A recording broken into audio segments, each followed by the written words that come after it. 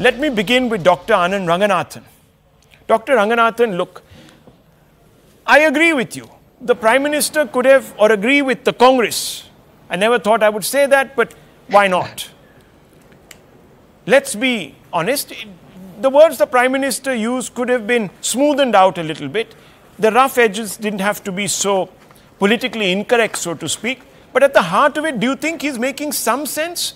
Or is he just spreading communal poison? Good evening, Rahul, and good evening to my fellow panelists. First of all, let me congratulate you for that wonderful primer, so informative. There are three issues that emerge when we deconstruct or analyze the speech of PM Modi. Let me elaborate on each of them very briefly. Number one, did Prime Minister Manmohan Singh actually say what Modi claimed he said? That Muslims have the first right to resources? Now, here is what Manmohan Singh said in his speech in 2006, quote, "We will have to devise innovative plans to ensure that minorities, particularly the Muslim minority, are empowered to share equitably in the fruits of development.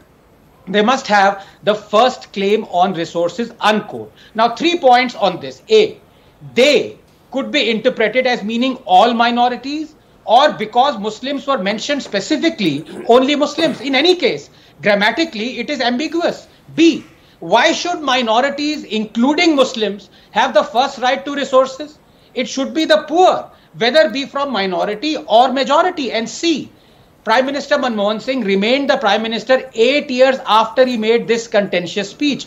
Is there, I ask you, any video clip of his refuting the claim that he said Muslims must have the first right to resources? Any video from hundreds of press conferences he gave from 2006 to 2014? No.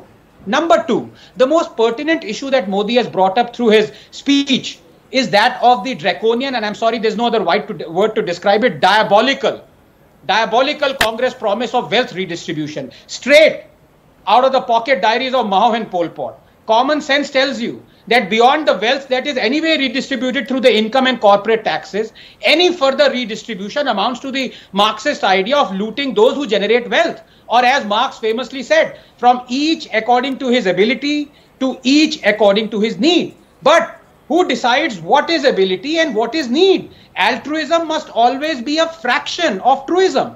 Congress raised corporate tax to 45% in 1991. Modi reduced it to 22%. Because common sense tells you that zealous redistribution of wealth actually reduces wealth.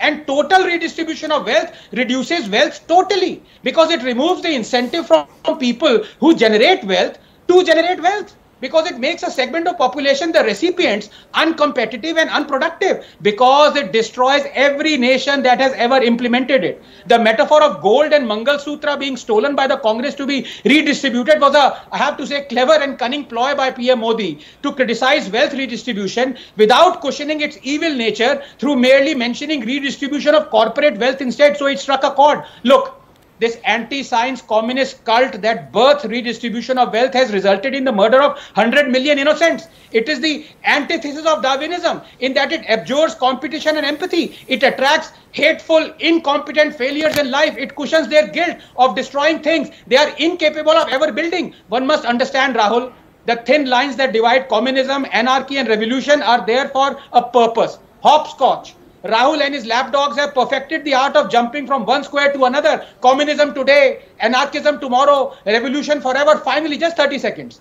Of those who say Modi indulged in hate speech. Well, if quoting a former prime minister, mentioning infiltrators and those with more kids without identifying them directly is hate speech, then what is, I ask you, chanting 5 times a day, no one has the right to be worshipped but Allah 4062, polytheists, i.e. Hindus are the worst of creatures 98.6, those who disbelieve in our verses, we will drive them into a fire, do not disbelieve as friends unless they convert and kill them if they refuse. Is that hate speech? Is singling out kafirs and ordering their murder hate speech? Answer if you have the guts. Well, I never thought that Dr. Ranganathan would also give full marks to Rahul and the Congress. Marx as in, obviously viewers, the author of the Communist Manifesto, Karl Marx. Now, Tehseen Poonawalla, can I ask you a simple and straightforward question? Why are we running away from the real issue?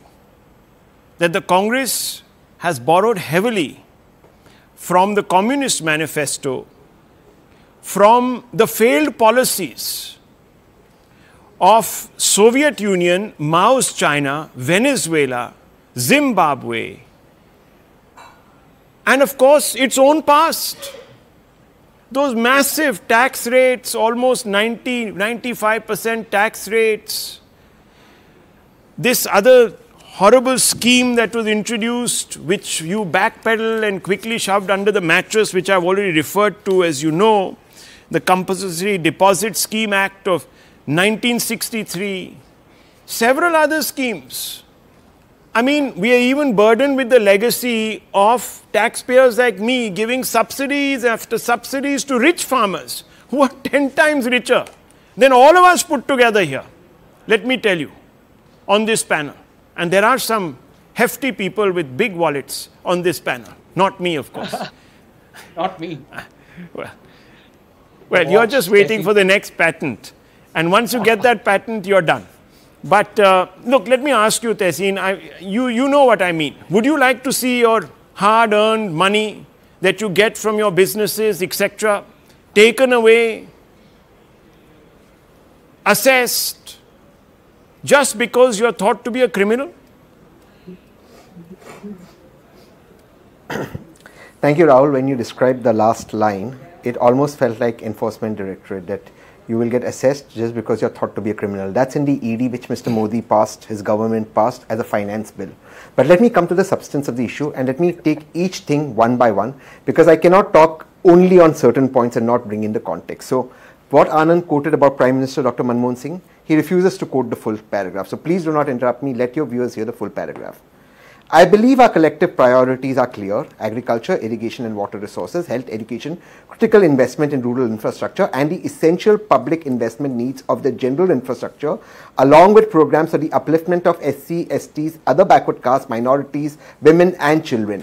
The component plans for the scheduled castes and scheduled tribes will need to be revitalized, and we will have to devise innovative plans to ensure the minorities, particularly the Muslim minorities, are empowered to share equitability in the future of development.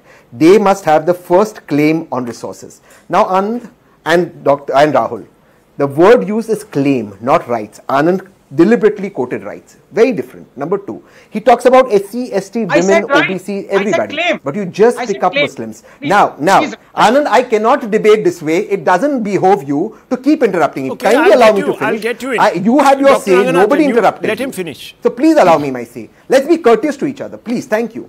Now, Anand then comes and says, oh, there's no video of Dr. Manmohan Singh saying no to it, because he gave a press note. He gave a press note on 10th December saying, look, this full speech has to be written in context and it is about OBC, Dalit, SC, ST, everybody. But no, you'll say there is no video. Why should he speak on a video when there is a press note, a written note from the Prime Minister's office on what he meant? But you will choose not to take it. Now let's come to the Congress's past. This is the political party that brought in liberalization. Guess who opposed it? The Bharatiya Janata Party. This is the party that wanted to increase FDI. Guess who opposed it? The Bharatiya Janata Party. This is the party that got in a nuclear deal. Guess who opposed it? The Bharatiya Janata Party. This is the party that got in FDI in retail. Guess who opposed it? The Bharatiya Janata Party. Which is the party that took us on the part of liberalization? The Congress. Guess who opposed it? The BJP. They opposed every single progressive decision. So now let's come to the last part, the redistribution of wealth. Not only what the Prime Minister said was a dog whistle against Muslims, bordering on hate speech, which is in my case, the Supreme Court has ruled out, by wrong quoting, because the total fertility rate of Muslims is 2.3 and Hindus is 2.1. Not only did it border on it, and you've alluded to that, Rahul, what the Prime Minister actually done is not quoted factually from the Congress manifesto. Yes, you take some part of redistribution of wealth.